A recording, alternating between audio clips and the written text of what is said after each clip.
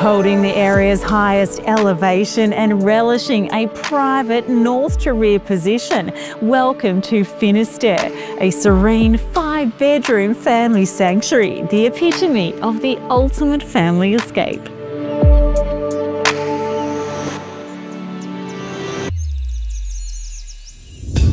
Behind a secure gated frontage, this double brick classic has an enticing sense of arrival, and once inside, the real magic begins. A mix of living zones all have their own distinct sensibility, but I just love the ambience of the formal lounge. Wrapped in gold grass cloth, the marble-clad fireplace is a beacon for cosy winters. And a home for all the seasons, the pool is the ultimate for Sydney's long summers. Celebrating entertaining, you'll just love the alfresco capabilities, with the cabana also doubling as accommodation for those overnight guests. It has a kitchenette for poolside snacks, but for entertaining at scale, the Miele kitchen, complete with steam oven, is the real star of the show.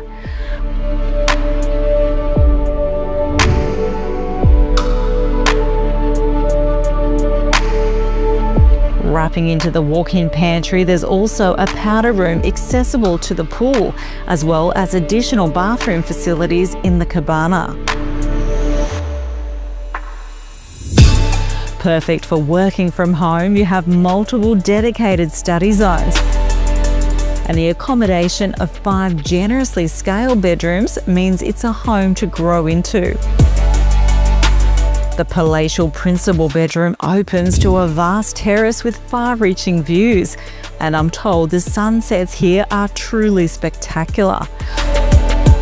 You're also promised extra details with a skylit walk-in robe and ensuite, plus there's a further 2 full bathrooms. The loft bedroom has the versatility to be utilised as another living zone, again capturing endless views to the city's skyline with harbour glimpses. Secure parking for 2 cars finishes this enviable package.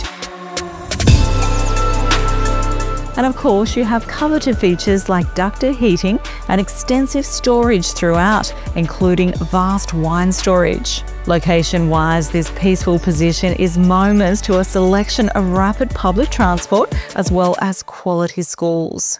What an inspiring family haven. In fact, this is the first time offered in 35 years, promising the next lucky family a lifetime of absolute bliss. For further details, please contact Peter Chauncey.